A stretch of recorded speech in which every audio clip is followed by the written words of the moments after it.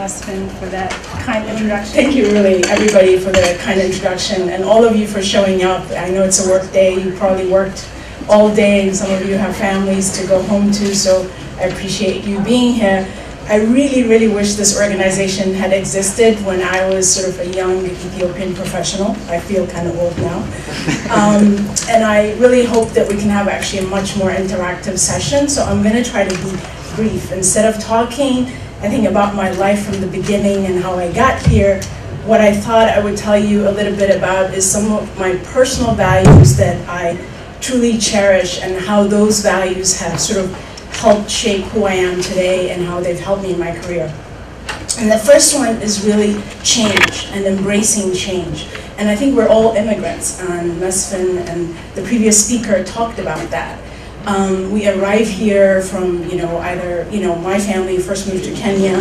So my first change was, just moving to Kenya as a young person. It was the first time I went to a school where there were non-Ethiopians and I had to speak something else outside of Amharic. It was traumatic, maybe the first couple of days, but I think it really, really helped me become the person I am today. I saw that there was a world sort of outside of Ethiopia. There were other people, other countries, other languages, other cultures, and since then, I've actually volunteered and moved many times in my career. Right before I went to graduate school, I spent the summer in Geneva. I moved from DC and just spent the summer in Geneva. I really wanted to kind of practice my French, but also kind of experience living in Europe, and I did that voluntarily. Right before I took this job, I was actually living in Tunisia, in North Africa, which is, kind of a different place, but I wanted to experience that. And all those things, I think, have really kind of contributed to the person I am today, and I'm a much better person because of those experiences. And the second thing is that I think you need to find something that you're really, really passionate about. As you can imagine, just like most of you, my parents would have preferred that I was a doctor or an engineer. You know how Ethiopian parents are. Doctor when you engineer, that's it. You know what I mean? It's like, those are the two things that come to their mind. And I was really good in sciences, and I think they did it because they want the best for you. They know you're living in a foreign country, and when you tell them I want to study political science, they're like, what? You know what I mean? It's like, political science, to do what?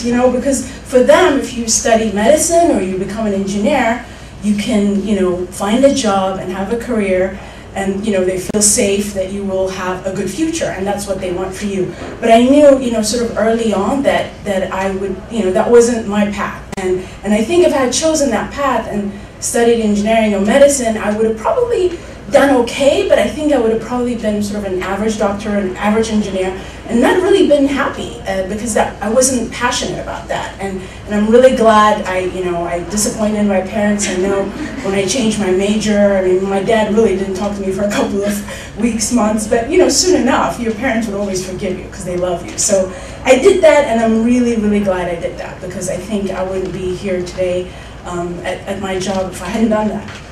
And the third thing is never stop learning. Just because you have a graduate degree, just because even you have a PhD, you should not think that that's it. You've reached your goal and you should stop learning.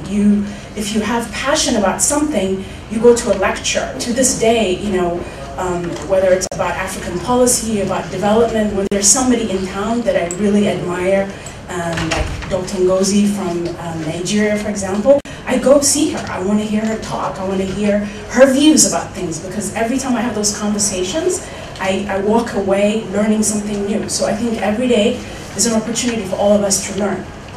And the fourth thing is, if you know something and you want something out there and you can't find it, sometimes you need to create it, because maybe it's not out there. I remember in graduate school, after my first year, I really wanted to spend a summer working for a private company that did some, that has some commercial interests in Africa. And I was looking around for internship opportunities, and unfortunately at the time I was not a US citizen yet, actually. I had just a green card, so there was a lot of the things that interested me, whether it was the State Department or things like that, were not open to me because I wasn't a citizen yet. So I was looking around trying to find, an internship. somewhere in Africa, or at least with a business in New York or Washington that did things in Africa. And there wasn't any advertised. And so I ended up spending a lot of time at the library just going through sort of Africa-related magazines and just trying to find, companies that sort of interested me and see what they were doing, where they were headed. And you know what? I just decided I'm going to write a letter. Just go out and, on the limb and write a letter to a bunch of companies. They weren't advertising, by the way, for an intern or anything. I just started writing and saying, hey, you sound like an amazing company. And actually, one of them I ended up working for, by the way, is your previous speaker, Alemayehou. And they had just raised a large fund, to launch their commercial operation, the satellite operation. I wrote to their HR department and I said, this sounds like a fabulous company. I want to spend my summer working for you. And they're like, we don't have an internship program. And I said, well, I'm really willing to do a lot of work, do a lot of research. And they asked me, can you write your job description and what you would spend your summer doing? And I did. And I wrote a job description. And then it's interesting, the HR said, how much do you think you want to get paid? And I was like, what? That was really hard, but I was like, I want to sell myself short, but I don't want to ask for too much too. So I talked to a lot of people. And I gave the HR director a package, and guess what? I was their first intern that summer. And then after that, they realized that internship programs are actually great. I spent the summer working there, and it was amazing. And actually, the director, thought I did a good job, that he sent me back to school with a brand new laptop and said I could work for them part-time from my second year in school. So that, when I think about that opportunity, that job never was there. It was never advertised. It was something I just created because I really wanted to spend that summer working in Africa, but working in the private sector. So sometimes things that you really want may not be there. Even the summer that I spent in Geneva, when I think about it, and you guys are actually the young ones here at least are lucky. These are the days of, you have the internet, you have a cell phone. I mean, I don't want to give up my age, but in those days, looking for a summer internship meant going to the library and going through the classified, the paper. There was no Google. There was no devx.com. There was no monster.com. There was nothing like that. And I wanted to spend the summer in Geneva, just to get back to Geneva.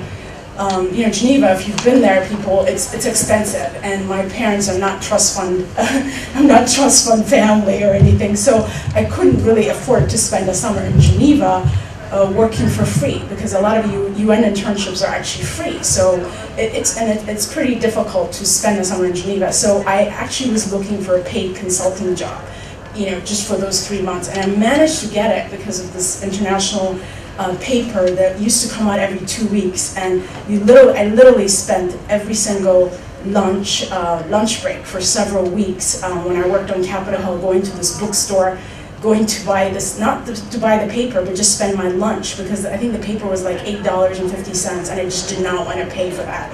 So I would just spend my lunch break at this place, looking through the summer sort of consulting jobs, until one day I applied to one that I got. So, sometimes you really have to create the opportunity. It may not be right there. You just don't expect to find sometimes, just a classified paper, you apply for a job and you should get it. Sometimes you have to do a little bit extra. And then the fifth one, and I think a lot of the young Ethiopian professionals, your organization does this a lot, have some mentors. You really do. I have some mentors that I meet with regularly. Some of them I meet once a month. Some of them are so busy that I meet twice a year, once a year, but I meet them regularly. And I don't meet them just when I need a job or when I need a reference. Those are actually my pet peeves, because there's a lot of people I mentor, but I don't like it when they just call me when they need a law school application reference, or they're looking for a job. It's nice to get an update once in a while from the people I mentee and say, you know what, I'm really happy with my job, I just got promoted, I'm doing this, just to give me an update. And some of them are good about that because I've given them that advice. But everybody needs a mentor. It doesn't matter whether you're 20 or 30 or 40 or 50, because you can always learn from other people. And another thing is, I think it's also important to mentor others. Just, you can have mentors, but it's so important to mentor other people. Whether it's your brother's friend, whether it's your neighbor's son or daughter or, the next generation also, no matter what you do in your career, I think everybody sort of looks up to what you do and they can learn from you. And as much as you also want mentors, it's also important to mentee other people. And the seventh rule I have is, I think, be prepared, work hard. Nothing comes easy. I think there is no substitute for hard work. Whatever you're pursuing in life, try to be the best you can be. And I've done a lot of all-nighters, when things have to get done, there's sacrifices to be made. And I don't know if my friend Doug is in the audience. Is he here? No. He had just emailed me saying he was going to be here. He had this business idea a couple of years ago. Oh, there you are. He's been pushing this sort of idea, which I think highly about, and he's never ever, he's one of those people also who just never gives up because he's so passionate about what he's doing, and I know he's going to succeed. He's already succeeding. That's why I didn't mean to pick on you. And the eighth thing is, live your life like someone is watching you through a magnifying glass. It's actually something that the first congressman I worked for said to me, and I'm so glad I listened to him, because I think it's just really important to live a very sort of ethical life and a very straightforward life. I think we're not perfect, we all make mistakes, but I'm so glad I did that. And having been through 2 Senate confirmation hearings, one for President Obama, and my previous job, actually, I was nominated by President Bush. It's amazing. Like, I'm so happy I did my taxes on time. I'm so happy that everyone that worked for me had a green card and was legal, and I didn't have any illegal aliens. But, those are the things, you hear these testimonies and things like that. It's incredible, this stuff that comes up. I mean, they do very thorough vetting of your life. It's almost a little bit too much. When you go through this process, and the fact that you lived a pretty decent life is very, very helpful. So, I would encourage everybody to do that. And the 9th point is also have fun.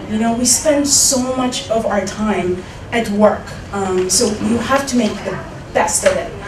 2 years ago at the White House Christmas party, I said to President Obama, it's such a privilege to work for you, Mr. President. And he said to me something that really surprised me. He said, I hope you're also having fun, Mimi. And I really, and I didn't expect him to say that. And I kind of was thinking about it, and I said, yeah, actually, I'm having fun, And it's true. We spend so much time at work that, if you enjoy what you do, if you're passionate about it, you would enjoy it. And if you don't, maybe it's time to do something else that you really care about. Something that drives you, something that makes you want to wake up in the morning. I think that's important. And lastly, this may sound a little bit really basic, but be nice and be respectful. It's maybe similar to my number 8 point, but I honestly, I've met a lot of jerks in my lifetime, and sometimes people feel just because they're a big boss that they have to be arrogant, and you don't have to be arrogant or mean to get the job done. And I think when you're nice, actually people want to work harder for you. I find that when you respect people, everybody from top to bottom, people work hard, they wanna help you, they wanna be there for you, and you actually get a whole lot more out of people by being nice. And I think I'm gonna stop there, because those are the 10 things that I've kind of lived by, that have helped me, and I hope you enjoyed.